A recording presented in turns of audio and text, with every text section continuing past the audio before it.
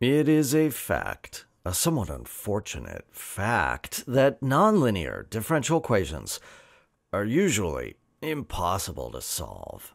They're just really difficult. Let's recall something that we did in a previous example.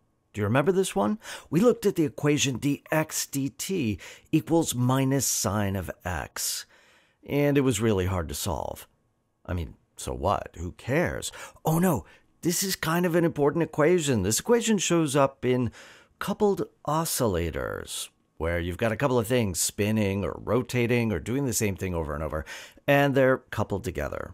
Why is that important? Well, that shows up in a whole bunch of contexts, everything from robotics and locomotion to mathematical biology and how things move. It's really kind of a cool differential equation, but it's totally difficult to solve, even though it looks simple. We can separate it, no problem there, but then you got to integrate cosecant. That's hard. But let's assume that we know the answer.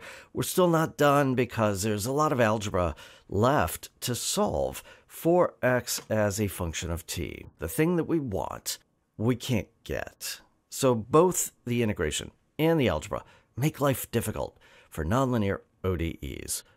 So what are we going to do? I've got an idea. Let's give up. Let's just give up.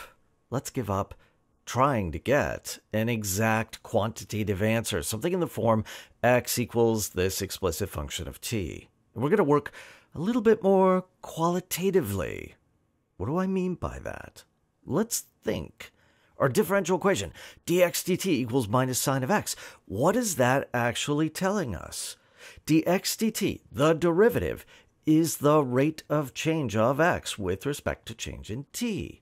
That means if the derivative is equal to minus sine of x, then x has to be increasing if sine of x is negative, and x has to be decreasing if sine of x is positive.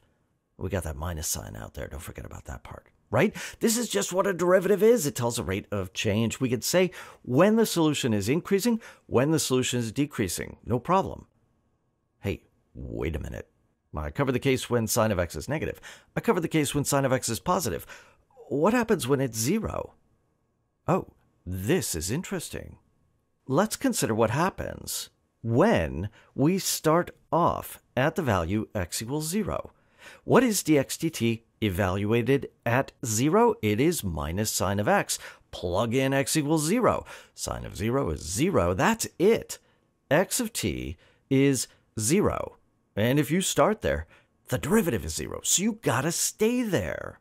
This is very interesting. We now have one explicit solution to the equation by thinking through things qualitatively. This is a solution. It starts at 0. It remains there fixed for all time. It's not a very interesting solution. Oh, but it's a very important solution. This is an example of a type of solution we're going to look at a little bit later, called an equilibrium. So what about that? Well, let's take a look. Let's draw some pictures. Let's graph the solutions x as a function of t. Now, I know that x of t equals 0 is the solution. That one I know explicitly. I'm going to draw some other solutions in here that I don't know the explicit equations for, but trust me, these are accurate curves, and what we see is exactly what we expected to see thinking through things qualitatively. That when x is positive, we've got sine of x is positive, dx dt is minus that. That means that x is decreasing as a function of time. And likewise, when x is negative, it starts off below 0. Because sine of x is negative, throw a minus sign in there. Dx dt is positive. That means that x is increasing as a function of time. And what you can observe, either through qualitative reasoning or through looking at the pictures, is that it seems like all these solutions are converging to 0. They are converging to this equilibrium. That's very interesting. Oh, but wait a minute. There's more going on here than just this, right?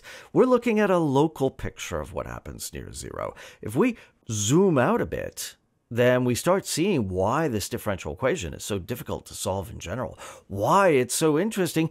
That's because there's more than one place where sine of x is equal to 0.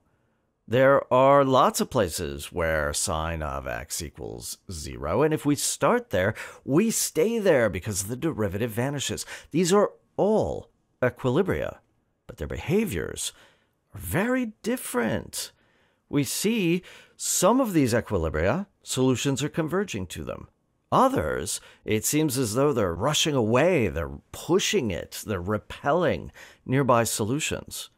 These two different behaviors, these two different types of equilibria are going to be central to the story that we're going to tell in this chapter.